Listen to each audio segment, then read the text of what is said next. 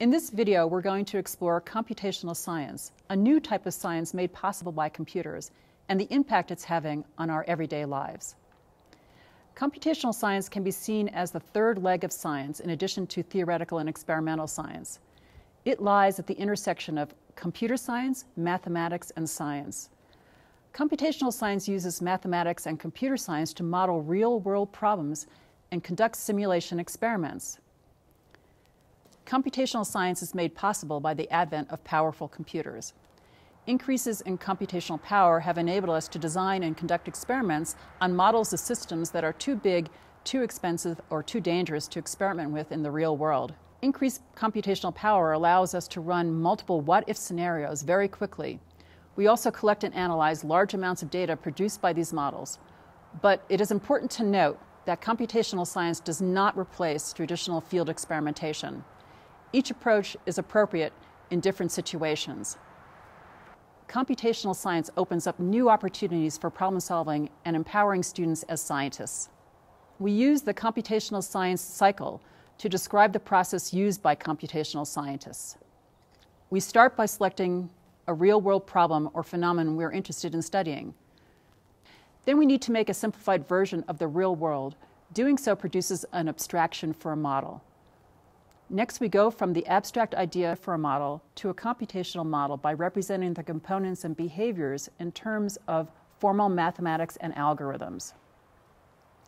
The next step is to translate the algorithms into a computer code. These 4 steps are called computer modeling. Finally, we run simulations using the computer model we created as an experimental testbed. Simulations run time forward as if we could speed up time to see how the future unfolds. During the simulation, we can produce and capture data. From these data, we draw conclusions and interpret if our model has any basis in reality. If the model reproduces some features of reality that we care about as compared to the real-world data, perhaps it can be used to help us understand or make predictions about the real world. Scientists and researchers use computer models to study a wide variety of phenomena. Let's hear from Melanie Moses. Melanie is a computer scientist and biologist. She uses computer simulations of ant colonies to study and design computer networks. Professor in the Department of Computer Science here at UNM, and I also have an appointment in the Department of Biology. And I'm going to tell you about some research that we've been doing in my lab over the last couple of years using agent-based models, very much like the kinds of agent-based models that you all are learning to build. And we've used those models to study complex systems. And the systems we focus on are ant colonies and computer systems. And we learn a lot about each system by studying the other. So in our models, foragers are searching for food on a grid. And upon finding this food, they decide whether or not to return to where they went using site fidelity or to communicate using pheromones. And we use a technique called genetic algorithms to evolve the parameters of the model. So these, in other words, there are many different ways that the ants could behave, many different ways they could move, many different ways they could balance memory and communication.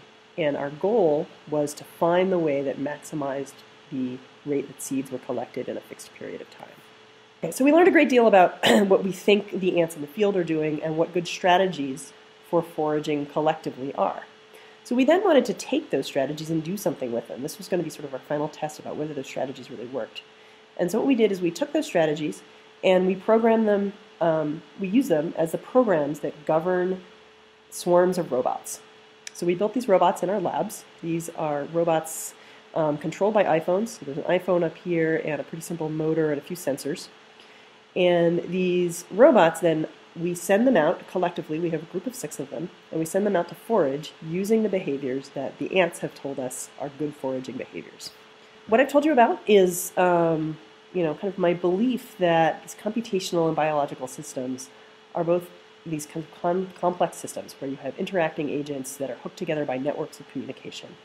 And we can use computer science, we can use models to reveal how biological complex systems work.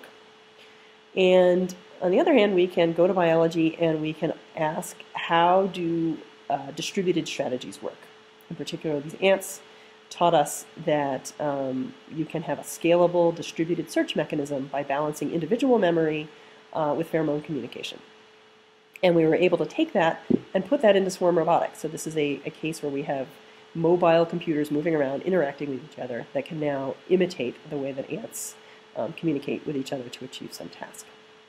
And I think this sort of approach is important because as computer science, as computers become more and more internetworked, their interactions with humans, with each other, with the physical world, all introduce this new layer of complexity.